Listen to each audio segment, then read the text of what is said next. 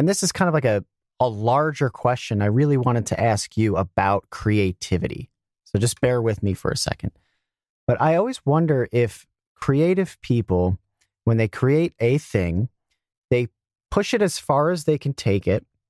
And then if they feel like that's kind of the best version of the thing that they envisioned, they kind of want to start pushing something else in a different direction. And I wonder if you have thoughts about that, because the progression of Vsauce from what I just laid out to Mindfield, where now you're creating a huge show where you're traveling all over the world, you're going to Japan, you're going to South America. It's just 10 times what you were doing previously on Vsauce. What your thoughts are on that just journey, I guess, as a creative person. Right. I mean, I can't speak for anyone but myself. And I think all people are creative, first of all, and all people are different. And so there are people who create one kind of thing their entire life, and that's amazing. And there are others who make a new thing every day that's totally different from the last. And for me, I think there's always a hint of trying to stand out. I was a class clown in high school, and I would make sarcastic remarks and do goofy things to get attention. And so now put that personality in an education role, and I'm always looking for, all right, well, what is no one doing?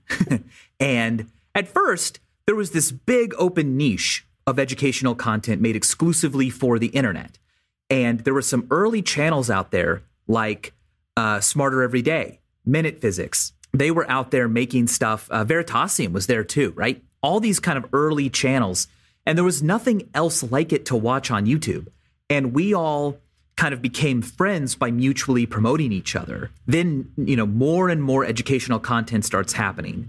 And back when I was doing question videos that were kind of silly questions, like, why do we kiss? Why do humans wear clothing? What does human taste like? Those were really fun. But then all of a sudden, every other video on YouTube was some silly question, right? What if you did this? How many times can you do this? And to stand out, I had to change. But I wouldn't even call it a strategy. I would call it sort of just me changing myself. I've grown up a lot in the last 8, 9, 10 years. And I started to say, you know what? I really want to try something a little more challenging. If I'm not challenged by what I'm currently working on, I shouldn't be working on it. That's how I feel. I don't think you have to feel that way. But each new thing I tackle, especially on Vsauce 1, is harder for me and harder and harder. And so when I did the Bonaktarski video, I was like, you know what? I'm going to see if I can really break down how this paradox works, what the problem in this paradox really is, not just as a statement on Wikipedia, but I really want to read all the papers on it. And it took me months. And I even got together with Hannah Fry, a mathematician out in the UK. And I just literally we went to lunch and I presented the video live to her and to see if it made sense. Can you follow this? What am I missing? What needs to be explained better? And she helped a lot. And that was sort of the beginning of me saying, all right, now I want to take on things that no one else is taking on because it's just it's just a big challenge. And so I'm extremely lucky that I can take time to make things. Not everyone is in that position. There's a real push, I think a lot of people feel, to always be making things, even if it means that you kind of have to put a little less love into each thing.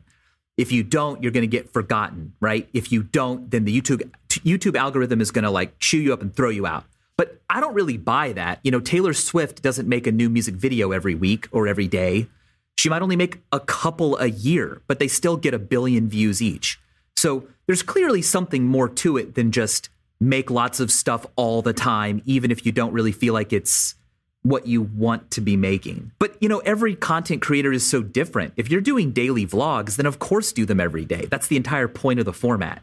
But if you're trying to tackle Bonaktarski in a new way that sort of allows people to come in not being that familiar with all of the concepts and leaves them up to speed, it's going to take a while. So, I just am so lucky that I can do that.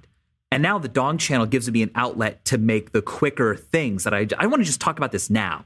But I'm not quite ready to talk about conservation laws and calculus of variations yet, because that's something that is harder to do and still be, widely accessible.